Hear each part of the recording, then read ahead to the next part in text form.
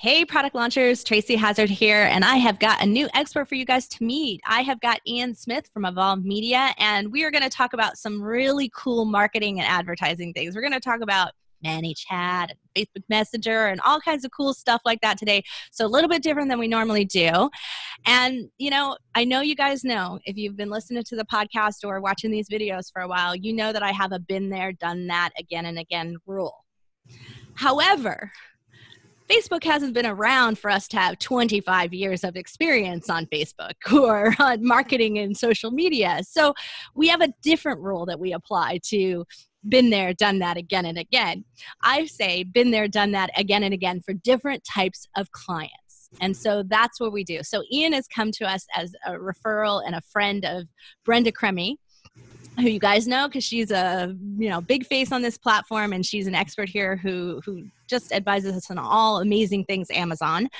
And so Ian and I have sort of developed this friendship over the last couple of months as we've been getting to know each other, and he's got some cool ideas. So I definitely wanted to bring you his ideas. But Ian, everyone has a sort of story about where they started and everything, but I want to, part of our been there, done that again and again says that there are some good practices that put in place. So you probably have some great marketing experiences. So as you tell us about where you started and how you came into this, tell us a little bit about those marketing practices that you sort of evolved and realized these work. Okay, well, I started initially in the old school print advertising industry. Yep. So you go. Some marketing practices that have been around for decades and a century at least. Yeah, I was working for a magazine here local in Orlando, and this magazine is called Orlando Weekly, and it's a very local, like all about the local stuff that happens in Orlando. And I was actually selling advertising space inside that magazine. So I was helping a lot of different businesses get exposure inside the magazine by doing print advertising. And, the next step from there was going to a digital marketing agency. So I left the magazine, went to a digital marketing agency, and that's where I really learned a lot about Google ads and Facebook ads and running media online, basically. My friend of mine recruited me from that company to work for his business. So I was doing sales and marketing for his business, doing all of these internet marketing tactics like Facebook ads and building landing pages and SEO, creating content online, stuff like that. And then eventually me and that guy started our own business, and we partnered up with one of the sharks from Shark Tank named Kevin Harrington. So we know Kevin well on this platform because Seth Green is also one of our marketing partner friends. And so, nice. Kevin, definitely a name in this industry. Awesome. So me, Jeremy, Max, Kevin, his son, we all started a digital marketing agency called Quantum Media. In our first year, we did very well. In our first year, I think it was around $5 million in our first year of business, which was awesome. That's really good. So in that first year, we were doing Facebook ads, ClickFunnels, sales funnels, social media, Shopify sites, all this internet marketing stuff. And we were doing that for clients, but we started to get into our own ventures where we launched our own products online. So we were doing agency services as well as our own ventures, just insane amount of sales and growth in that first year of business. And then we ended up splitting up the company, kind of going our own ways. So now we all kind of have our own digital marketing agencies. So now I'm running my own agency called Evolve Media, where we do kind of marketing services as well as templates and building out, messenger marketing templates, ClickFunnels templates, and things like that for those people that are more wanting to do it themselves. But then we have our done-for-you services for the people that are just wanting to outsource. Which we are big fans of here. We're big fans of having both because there are times when you should do it yourself in the early days, maybe when you're testing some things out. And then there are times when you really should not be doing that. And you should be growing your brand into a bigger brand, and you should not be handling these things yourself. So we're a big fan of people who have both, which is one of the other reasons I invited you on here. But I hope you guys, product launchers, caught where he was saying that they had done this for $5 million worth of business over the course of those years, because that is really where you're getting into what works and what doesn't work. And it's not about what's hacked and what works on Facebook today. It's about what messaging works, what strategy works, what we should be presenting, how we should be presenting. But a lot of that was product based, right? And so you weren't just doing marketing for services, you were marketing products, which is different than marketing services, don't you find? Oh yeah. I mean, especially if you're marketing services and you're marketing to other businesses, then that's going to be a whole different strategy and targeting really than when you're marketing services to consumers, right? So with the agency, a lot of our marketing was towards business owners. So it was B2B. And then with the products that we were selling online, that was all pretty much B2C. So it is, I mean, the core foundation is pretty much the same as far as creating content, getting people engaged with your content, building that trust, credibility, familiarity, so that you can introduce the offer and, get them to, build that customer relationship basically. But it's definitely a different approach when you want to target business owners versus consumers. Yeah, really different, right? And then sometimes it's a platform difference too. Sometimes it's just not right on certain platforms. Yeah, definitely. Yeah, so I found, I've had some great success with LinkedIn Messenger style programs, right? So you put in, and not using bots, of course, but just a strategy of having the right templates and the right messages you send to people. Great ones for consulting work. And I use it really successfully and have used that for some time. But when you go to try to do that and try to find someone who's an Amazon seller, for instance, they don't self-define. And so it's a platform where you almost can't find the right people and you end up sifting through so many that don't work. And I think that's where people are like, oh, Facebook's a cool place to be to be running messenger programs. But if the right people aren't there, it's not going to work. Yeah, I mean, LinkedIn is a really tough nut to crack, really. And I do a whole bunch of LinkedIn. I have a VA and they help me with messaging people, with connecting with people. I've built out my LinkedIn. I've invested money in hiring a consultant to help me build out my entire LinkedIn profile, get that geared up. And so I'm constantly using LinkedIn for posting content. I post all my new content, every single day I'm posting content, connecting with people, messaging people. The reason why I say LinkedIn is tough is because from a paid standpoint, I haven't seen the greatest results with actually running ads on LinkedIn. It's actually very expensive when you compare it to Google ads and Facebook ads, Instagram, all that kind of stuff, YouTube. So from a paid perspective, I wouldn't suggest it, but on an organic level, posting content, connecting with people, and even when you message people after you've connected with them, there's a whole strategy there because you don't want to rub them the wrong way. There's really a way that you message them to kind of ease into building a relationship through LinkedIn. Yeah, no, definitely, because I get some of those messages all the time that are all wrong, but I get them on Facebook too. So it hasn't, the strategy. And that's what I want to kind of really dive into today is really, because you've had so much marketing experience and so much of that sort of direct connection kind of messaging experience.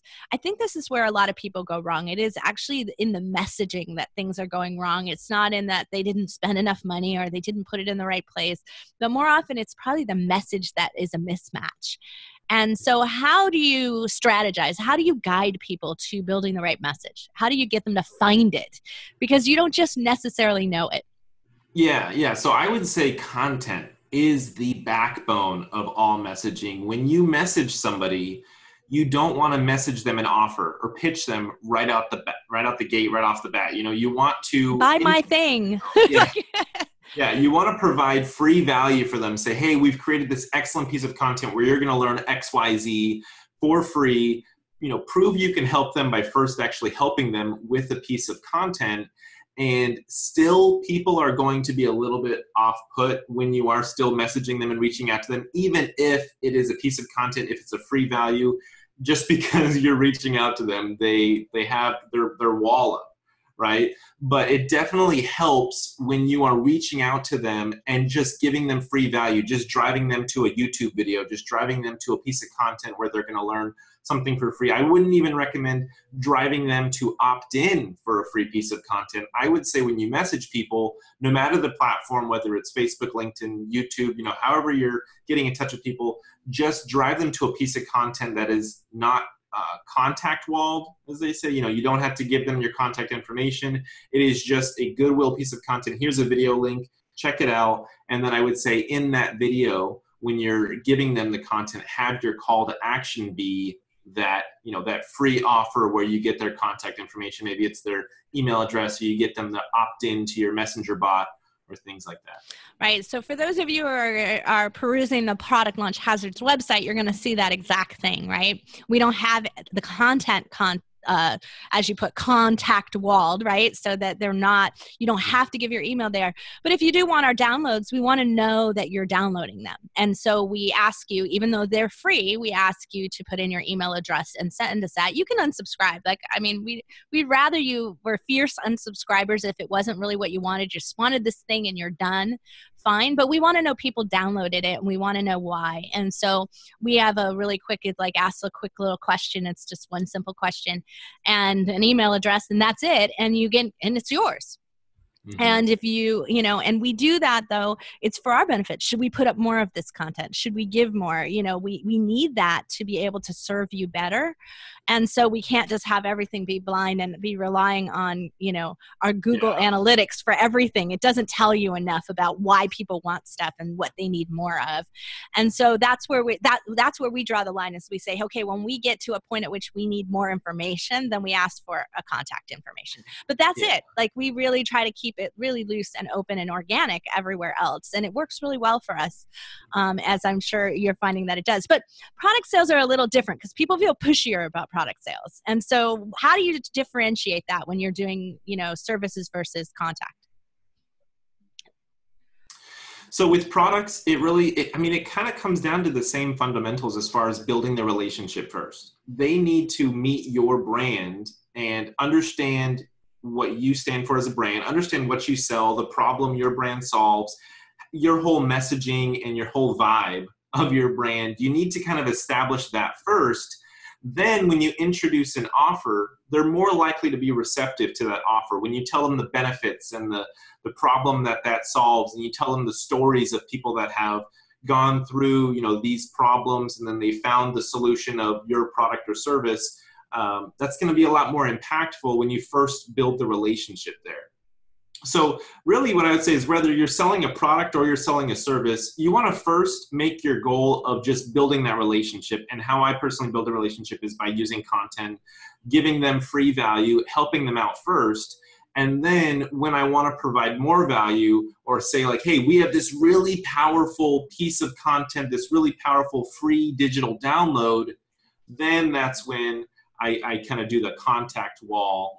And I say, just give us your email address and we'll send it to you right now. Just click here and we'll send it to you via Facebook Messenger right now. And so really that's how we can kind of get them to the next step. And with our content, we always try to make the call to action of that freebie, that free download, kind of relative, so that it's not like way out of left field, like the freebie that we're trying to give them. Yeah, that can sometimes happen. So do you think that people though are getting a little bit desensitized, or sort of like it's too recognizable, this formulaic, like, you know, the formulaic funnel, I would guess is the best way to say it. It's like they're getting desensitized to it and we need to shake them up a little bit.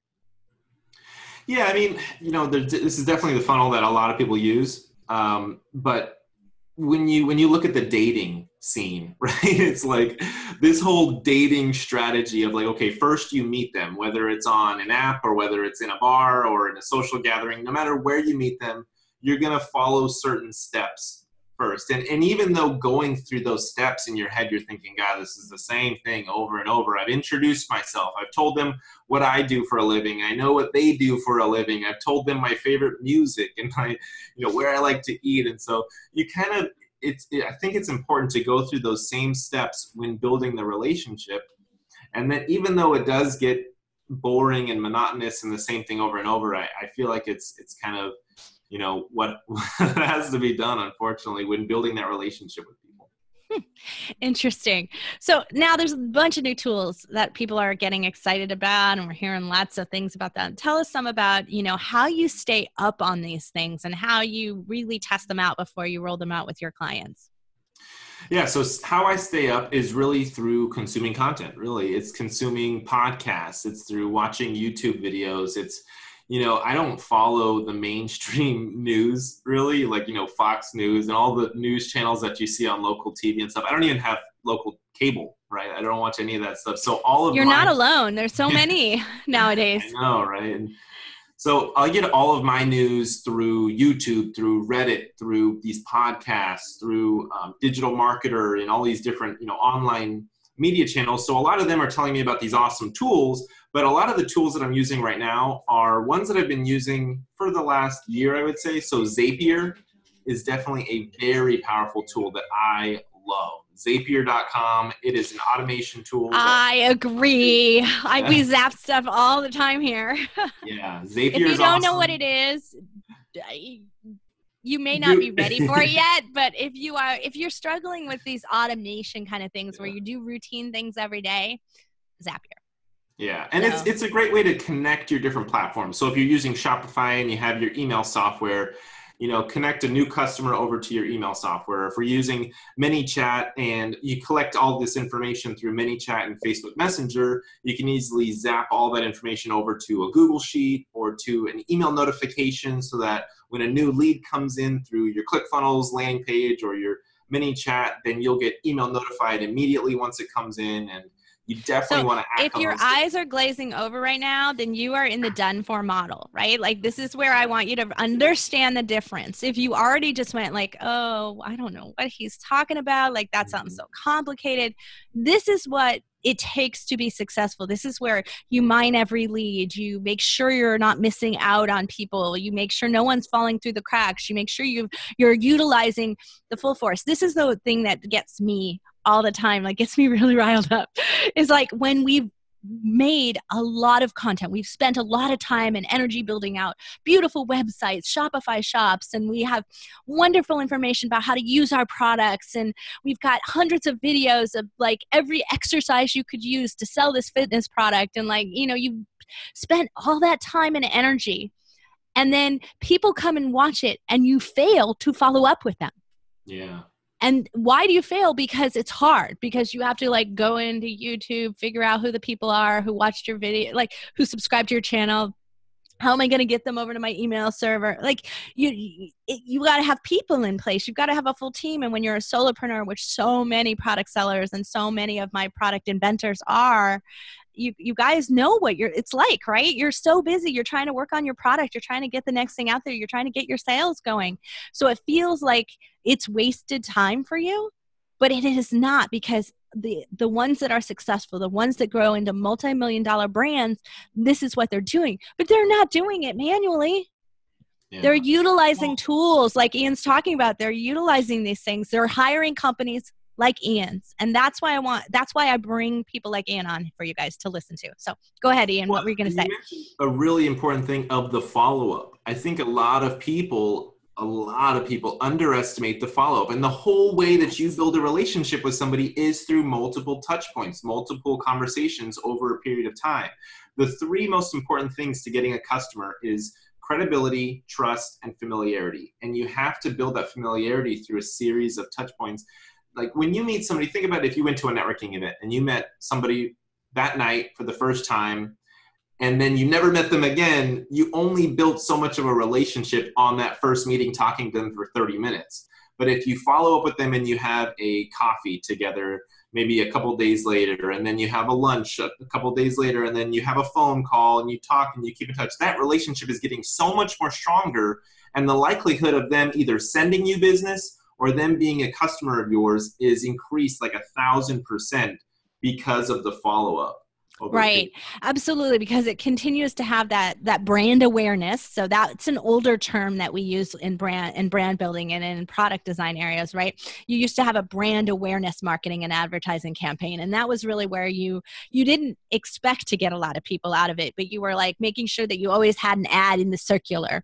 You always had an ad in the newspaper, right? And these are things that you used to do in the product world because you needed to make sure that you were up in comparison against your competitors that were out there and that were doing that were spending dollars if you wanted to get your brand up to that level. So it was a brand awareness campaign. That's what we're talking about here, is that's what familiarity is built from. And brand awareness, you can skip some of the steps, right? So you want to talk about like, you know, the sort of courtship stages as you were talking about earlier, but you can jump some of those stages if you get a personal introduction, right?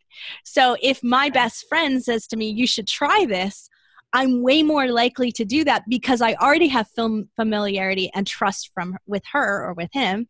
And from there, I'm willing to like at least take a test, especially if it's low cost. So I would certainly put my email address in for something like that because a friend said that. So that's where you get that social proof, right? That right. And so when you talk about that, the one thing that is hard today is credibility, because reviews are fake. People know that. They have disregarded. I mean, the amount of reviews are down so low compared to 4 years ago that I mean, just the number of reviews on even some of the best-selling products. And I would say text reviews are definitely, people have their hesitations with text reviews and believing that 100%. But if you can get your customers to give you video reviews, can give you a picture of them maybe holding the product, or a picture with them. Pictures and video go a lot further than a text review. So if you can push to get, I would say social proof is still very powerful, especially when you don't have the ability to get introduced through, you know, a warm customer of yours. Then you want to rely on those social proof like video and images, and that's what's going to kind of help you turn old traffic into that warm buyer that's ready to pay you and get started.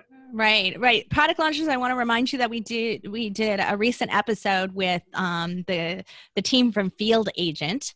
And remember, we talked about that as a great way to get early reviews, because this is kind of like, Ian, it's kind of like a focus group, but a really specialized focus group, because they will do geolocations and they will do like photographs and videos. So in other words, if you want to know, if I'm going to test out your product, you're going to send me free product and I'm going to review it and test it.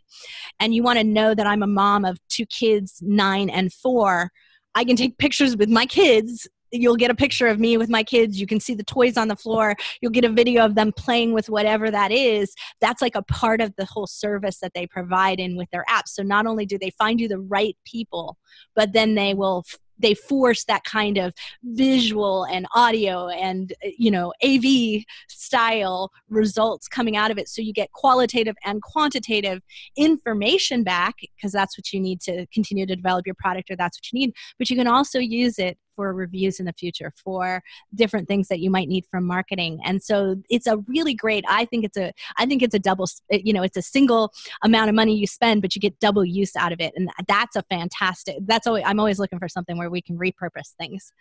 Oh yeah. Reviews, if you can get video and image reviews, that is an asset that is going to help you sell a lot. And they last forever, pretty much. I mean, if you got a video testimonial 3 years ago, you could still be using it as an actual Facebook ad or as a YouTube ad, even just linking directly to the YouTube video from an email campaign. Maybe it's a follow-up email campaign and you just share a success story, so you link someone over. But that is a sales asset that will generate a lot of money. Worth doing. So keep on, they keep on giving. So yeah, I love that. So let's talk about some of these other trendy kind of things that we keep hearing about ManyChat and Facebook Messenger programs. And how is that working on the product business, and which, you know, and is it selling product? Oh yeah. So you've heard me, obviously I'm all about relationship building and how can we build the relationship even better? Well, ManyChat is that way, and you can build these very strong relationships versus email. So email is very one-sided. You send out an email blast, whether it's a regular blast or whether they're in a sequence, they're not going to reply to it. They're just going to read it. They're going to either click or not. Email open rates are just going down and down and down. The click rates are going down and down and down. So email is really hard to build that relationship with your prospects these days. Well, when you work with ManyChat and you're communicating with people back and forth, I mean, that's really the beauty of ManyChat, is it allows you to send a message to somebody, they click a button or they type in an answer, and then you send them something else, and then you use maybe a GIF as like a media, or you send them an audio clip, or you send them a short little video right there inside the Facebook messaging platform. That's how you really build a relationship. So me personally, how I'm using ManyChat is when somebody opts in for my free digital download, like I talked about before, they will then be put into a message sequence where they are, sent a message. They're sent a follow-up message a day later, but then there's 2 days later, 2 or 3 days, that sends the next piece of content and the next one and the next one. Well, what I do is I actually record. I hold my phone up and I just record a little audio clip for each of those messages, because them hearing my voice and them seeing a short little video clip, that's going to build that relationship and build that familiarity that I'm really looking for. And then my content is going to build that trust and credibility that I'm really looking for. And then once my whole goal is to get them to have a strong relationship with me, really like me, really, for me to give them value, then that is going to increase the chances that I can basically tell them what I would like them to do down the line, whether it's opting in for something else for free, or buying a product, or maybe it's kind of like an affiliate thing where I recommend another product that they download. But when they have a strong relationship with me, then I'm able to they listen to me and they do what Absolutely. So, many of you probably don't even realize this, but I own 2 companies. So Product Launch Hazzards is a part of Has Design, which is our design and development product company, obviously. But Brandcasters is the other side, and we own a marketing firm, right? It's a content marketing firm. And in that content marketing, it's primary, video casting and podcasting are the crux of it, right? Content proliferation and repurposing of content is our goal with everything that we do, and making everything automated and done for you. Like, that's the absolute goal. But one of the things that we've really found is, and we've been doing that for 4.5, almost 5 years. So 5 years now. And that we found with it is the profound effect that voice ads can have. So we run podcast ads in a really unusual way. We can run them for product. We've run them for products. In fact, we've run them for $3,000 products and had great success. We've run them campaigns where people had to do more than enter in their email address. They had to actually give their full address to receive something. And so, and we've received up to, close to 37% conversion rates, which is unfounded in most of the marketplace. And there's 2 reasons for it. One you're referring to is that we established a fabulous relationship of give. Because before we took the first ad on a podcast, we had 100 episodes. So we'd given 100 pieces of amazing content and information before we ever took our first ad. The second thing is we only took really relevant ads, companies that we could believe in and endorse and say their products were good, and the host records that. And the host says, this is a good product. I tested it myself. There's a whole review here. You can see pictures and video and all of the things about how I used it and why I'm recommending it. And so the conversion rate goes up because of that. And so, but that is because you're tapping into someone who has that relationship. So if it's costly, if it's time consuming, if you don't have a giant product line and you're not really, you're spread thin, this is for you Amazon sellers who have multiple brands. And I know many of you do, and you're spread thin. Be thinking about utilizing that alliance style, because finding someone who has access and authority and trust of the right marketplace, the right group of fitness enthusiasts, the right group of, nutritional experts, whatever it might be that you want to advertise for and that you want to sell, using them in that way, in a really good way, not just placing an ad, but getting them to review your product, use your product, try it out, and then doing the audio style and the video style ads where they're saying that it's good. Makes a huge difference in your conversion rates overall. And the best part about it, as you know, you're treating your podcasts and your videos, you just mentioned it at the beginning of this, that's your new authority. This is the new trust economy, is the podcast hosts, are the video hosts, the YouTube channel hosts, right? Those are your authorities. Those are our new networks. And so if that's the case, then you should be tapping in now. Well, they need the funds. This is what I know for certain. You can buy ads so much cheaper on a podcast than you can anywhere else, and they will be 3 to 5 times more effective, sometimes even greater than that, depending on the market area you're in. I would definitely agree with that. And then that's actually something that I love that you just said that, because I've never we're like actually working thought on that together yeah. here. So Yeah, no, that is a really good idea. I've never actually thought to buy ads on podcasts, but I think when you buy ads on podcasts, you need to do it recurring. You need to do it for a long period of time. You don't want to just buy an ad once and then sit there by your computer looking at your data and you don't see any new visitors on your site, and then you flip out and you don't do it anymore. You have to, just like with that podcast it host takes did. time, right? Yeah. This is what I did when I very first decided that I was going to start to talk to Amazon sellers in my business. I had never worked with them before. This was many years ago, but I was only going to work with, I had only worked with multi-million, like $100 to $300 million companies before. And so I decided, you know what, I got one person who came to me, and it was a really fun project. And I thought, I'd like to do more of these now and again because they're really fun. What should I do? And so I went on 12 podcasts in 3 months. And I did an interview because I'm an expert. So it was a little easier to do that than it is to place an ad. At that time, nobody was placing ads on podcasts. And so I was like, oh, I'll just do an interview. And I did an interview on 12 different podcasts. And I ended up with $120,000 worth of work, but it was 6 months later. And then that honestly probably led to about almost $1 million worth of work over time, because it was just because of royalties and other things that happen over time. But it was, immediate results don't really happen because people are behind, right? They're like, I can't catch up on all the podcasts I'm listening to, right? And so maybe I get 2 or 3 a day if you're like a binge listener, if you're a serious listener, if you listen every time you work out, that kind of thing. But most people, the average is like 3 a week. And so, they're behind on the ones they want to hear. So, or they go and they search when they're looking for information. So they're going to be looking for a fabulous, relationship marketer. Where are they going to find it? Oh, well, Ian will pop up. Right. And so that's where, when they go to search for it, that's where you want to be found, because at that time they're looking. It's easier to make a sale.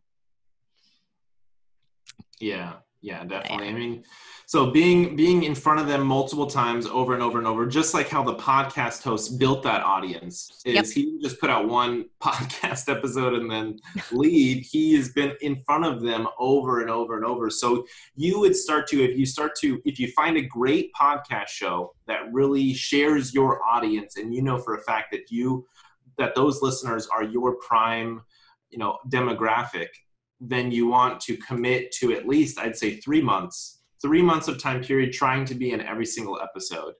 Right. Right. So, guys, I'm going to put into Product Launchers, I'm going to put into the blog post for this episode and into the video description area, I'm going to put a link to Podetize, which is the platform that we host we have 120 podcasters who are following this model, who have good content proliferation. By that, I mean that they are producing blog posts, videos, audios. They're doing the whole gamut of it. So they're serious about this. They're not just, it's not just a casual thing, or it's not just to support their own business. And so I put the link in there if you want more information. I'm going to have Tom come on. You guys have met him before on the platform. He's one of our experts. But I'm going to have Tom come on and talk Podetize and Brandcasters, because I just realized how important this is for product sellers out there, for you to get aligned with the right people. And so I'm going to have him talk great detail about how this works and what happens there. But, Ian, you bring up a really good point, is how hard that is. But the big part is now you've got them. You got 37% of the people who opted into your form. What are you going to do with them? Yeah, so then it just comes down to continuous messaging and continuous delivering content to them. And so as you continue to message back and forth with them, and the messaging strategy with ManyChat and with Facebook Messenger is not just, you don't want to use it like you would an email, where you just say, hey, here's the message, click or don't click, right? You want to kind of do permission marketing, where you send them a message and you say, hey, we've got this great piece of content that we created. Do you want me to send it to you? Right. And then they're going to either click yes or no. Now, what I do is when they click yes, obviously then you send them the link to that piece of content and they go consume that.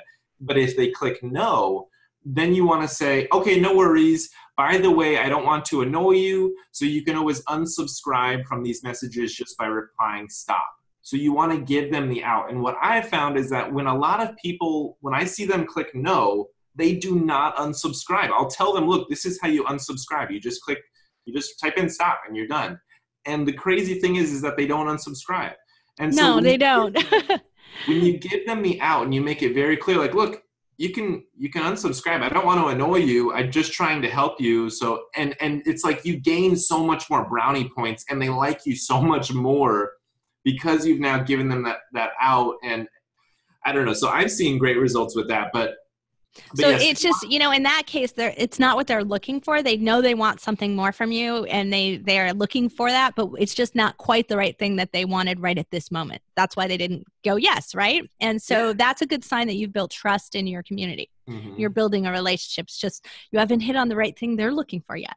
Right. Like maybe I put out a piece of content that's relating to ClickFunnels, but maybe they're really more interested in ManyChat and Messenger marketing. So they're like, no, I'm not trying to learn ClickFunnels right now. So you do that a couple of times where you're sending them pieces of content, you're asking for permission to send them that piece of content. And then you want to make them an offer and pitch to them. So you say, hey, we've got this great product that is priced at X. Do you want me to send you the link to it? You want to, again, do your permission marketing. Do you want me to send you the link to the landing page where you can learn more about this? Then when they go to that landing page, you want it to be full priced. You do not want to give them any kind of discount or even say that it's discounted in any way. You want to price anchor the highest price possible. So if it's $1,000 that you would love to get for it, and that's the top level, then tell them it's $1,000 because you can always retarget them with a Facebook ad, with another message, with an email, and then you can give them the discount at that point. But the most important thing is to first price anchor on a major level saying this is worth $1,000. They need to get it in their head that the value here is massive and that the price is X. Right. And I want to point this out to you guys because a lot of you Amazon sellers do the reverse strategy where you go in with really low price, get your listing established and you get going from there. And then you start to raise the price slowly over time. This is the reverse. You have to establish the perceived value at the high point. So just keep that in mind that low price strategy works on Amazon because of Amazon's algorithm. Doesn't work on the mindset and the relationship building with people. Perceived value needs to be set from the beginning. It's what I first saw it is, that's its value. And so keep that in mind there. It's, when you buy something and you're buying it once and you're just trying to get your listing going and you got a bunch of people, you wanted volume in and you didn't care about anything else. It's a totally reverse strategy when you're brand building. Yeah, and you want to really make sure that they know that this is the price. And then when you do drop it down, then say this is only for a limited time. This is only going to happen for them, and really put a time limit on that discount. And then you're going to see that a lot more people are going to actually take you up on that discounted offer and actually take advantage because now, like you just said, the perceived value is there.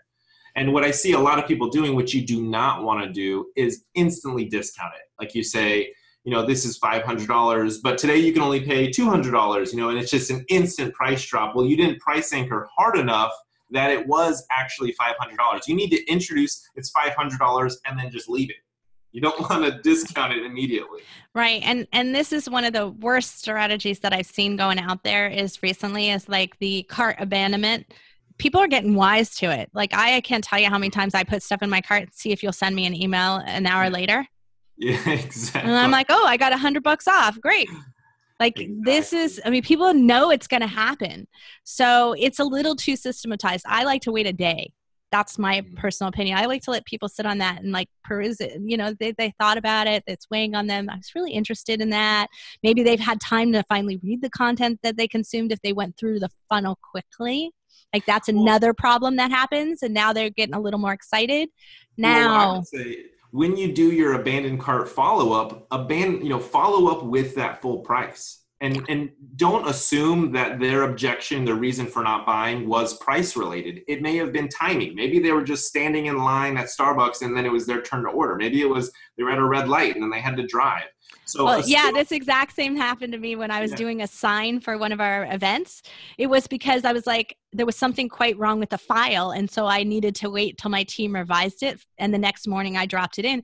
But by the next morning, I got $100 off of it. Yeah. So it was like, they're lost, right? I was going to buy Yeah. anyway. I just realized that when I got through that process of it, the file didn't look right. Yeah. So what you want to do is follow up with a full price, because again, that's going to price anchor even more. You're not assuming that price is the objection. You're assuming that maybe it's something else, right? And maybe you need to overcome that objection. So you still have that full price. Then maybe you do it a third time or a fourth time, that you still have that same price, and then you want to discount it down. And if price was the objection, then they will purchase at that point once you've discounted it. That's fantastic. I love that strategy, and that's so great. Well, what else do you want to share with our readers, watchers, listeners, all of the above? Well, I would say, just relationship first. Always focus on a relationship. When you're building an audience, focus on a relationship. You can always offer them something down the line, and chances are they're more likely to take you up on that offer when you've built a solid relationship. And if you do introduce an offer to them, and they don't take you up on that offer, it either is because you don't have a strong enough relationship, or they don't see the value there. They just, no matter how hard you try to explain that this is going to help you so much, they just don't see it. Like maybe they're looking at the price and like $1,000 for this. It's just not there. Maybe I don't trust you yet. Yeah. They need more time. So when you introduce an offer to them and it just doesn't stick, nobody takes it up, then you need to don't look at the price. Everybody looks at the price and they're like, that's the problem. I need to discount it down. Look at the other things of like, did I establish the value? Did I fully sell them that this is going to help them? Did I introduce enough social proof? Like, are they just thinking that they just don't trust me full enough? So I need to introduce some reviews and video testimonials showing that I've actually helped other people. Is it my guarantee? Like maybe because my return is only a 30-day return, maybe I should extend it to a 90-day return policy or guarantee. There's so many factors. Yeah. So how often do you get conversations going on that side of things? Does that happen? Do you have ways to, get the conversation going from those that didn't opt in? Do you find that they engage at all? To find out why? Yeah. It's always tough, right? Because sometimes they may just unsubscribe or just leave right away. But your retargeting or your follow-up strategy can be, can you fill out a survey? Can we ask you a couple of questions? Can we, if you answer one question, then we will give you a bigger discount.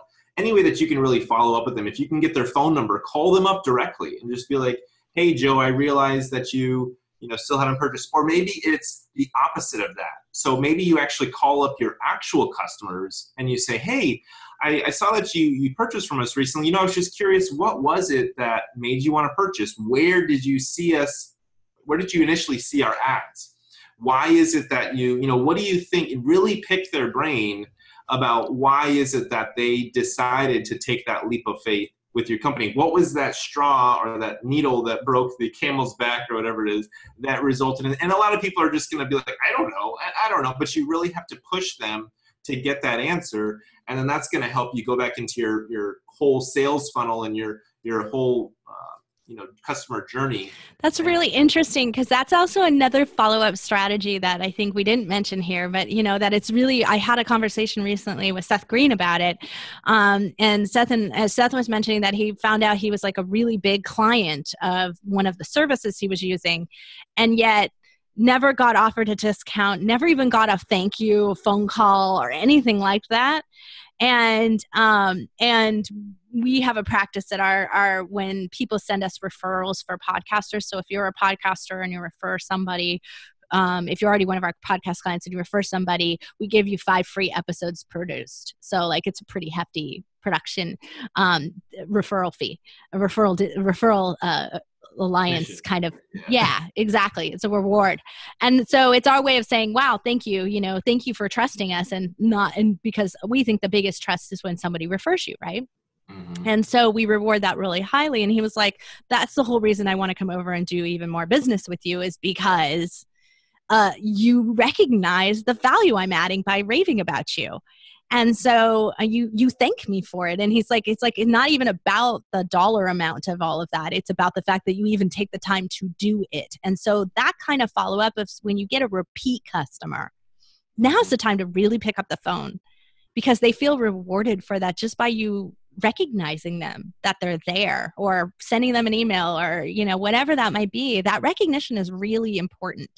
Yeah, the recognition is important. And I would also say when you're brand new and you're launching a new product, or you're launching a new product line or something, I think questioning those early customers that you're getting is super important to figure out what was it that really resonated with them for why they bought, and what do they think about the product? Where did they initially see your ads? And, what do they think about your brand, and just all that kind of stuff. And then ask them for a video review, ask them for a picture, ask them for a written review, asking them for that free asset that you can then, it's a high value asset for your business to then bring on other customers. So connecting with them, and then you're building that relationship with them so that you're increasing the chances of them actually being a recurring customer and buying from you again. Yeah, that's a great way. Also, another strategy, guys, we're utilizing this as well. Laura Hazard, who's our market research expert on the platform here on Product Launch Hazzards, has been working on this with us, and it's working brilliantly. And basically, it is a way for us to connect with our customers. So we pick in this case, it's our podcast customers, and we pick a podcaster and we say, okay, we're going to ask them why they use our services. We're going to ask them a bunch of questions, and this is market research. We want to understand more about how we can market more effectively to find more people like them, because they're wonderful. They're great clients. So how can we find more that are like them? So we're interviewing them and asking them some of the questions, like, what was the number one reason you chose to go with us? And, she has a whole series of questions, and she's moderating that and doing that for us. In the process, though, what we decided to do was to give them something back for it. So at the beginning of it, she's asking them, tell us all about your show, and tell us all about you, and why you decided to start your show, and what it's about, and everything like that. And we're using that and we're putting out an article about them. So they're getting a little bit of promotion in the process, and then they're going to answer our market research questions at the end. So rather than that, we realized that was more valuable than us giving them a free episode, or us giving them $50, or you giving them free product. For them, it was more valuable. The thing they needed the most was more promotion for their show. And so we're able to give that to them and get our market research questions answered. And at the same time, we have permission, if they say something wonderful and flattering about us, we get to use it as a testimonial, because we've got full recorded permission. And so that's where we really have gotten into a place where that's doing triple duty for us. We got market research, we got testimonials, and we got promotion for our clients, which makes them super happy. And if their show grows, then our site grows and our business grows with them. So thinking about how you can do the follow-up in a really great way to get what you need, but also give them what they need. Like that relationship building. The relationship, and what I've found many times with this follow-up on current customers is that you can upsell them at the exact point when you're talking to them and you're just picking their brain. Many times they will either upsell themselves, or it's a lot easier to actually upsell and cross-sell them to other things. So, there's so many benefits to just communicating with your current customer base. Wow. And being top wonderful. Well, everyone here, you are going to be able to find Ian pretty consistently, because he's going to be joining us as an expert. So he'll be doing his office hours, which is your chance to ask him like killer tech questions if that's what you want, or you can ask him like these general, really relationship building questions and all of those kinds of things about what great marketing is, or when you're ready for it. And for those of you who've been going through and doing some of the strategy work with me, or have had strategy calls with me, and I've said, hey, I've got a marketing expert I'm going to introduce you to. When you're ready, there's a reason you're not ready for Ian yet. And so I am hoping that over the time of you doing a lot of our expert calls, they'll realize what they need to put in place and put in order to work with you.